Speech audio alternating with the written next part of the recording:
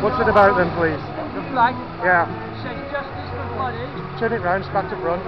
Yeah. It says justice for Bunny. Justice Kevin for Bunny. Crayon. Yeah.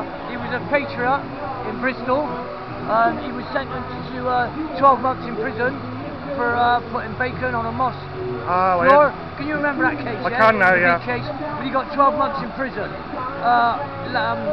On Boxing Day, he was found dead in his cell. I didn't know that. Yes. I am sorry to hear that. He had 3 weeks Nobody to go. deserves that. He had 3 weeks to go off of his sentence, and he was found dead in his cell. That's crazy. So that's my flag. I carry it everywhere because it's justice for Bunny. Yeah. But yeah, that's the story behind the flag. Yeah, he made a mistake, done a silly thing. But he didn't deserve to pay with his life. He didn't deserve the 12-month prison sentence either.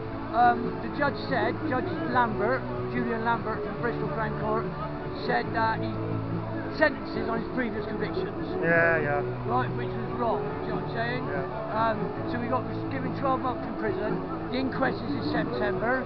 We still don't know how he died. Yeah, that's what I was going to ask you. Yeah. The prisoner is saying it's a drug overdose. Obviously, they would say it's suicide, I guess, exactly.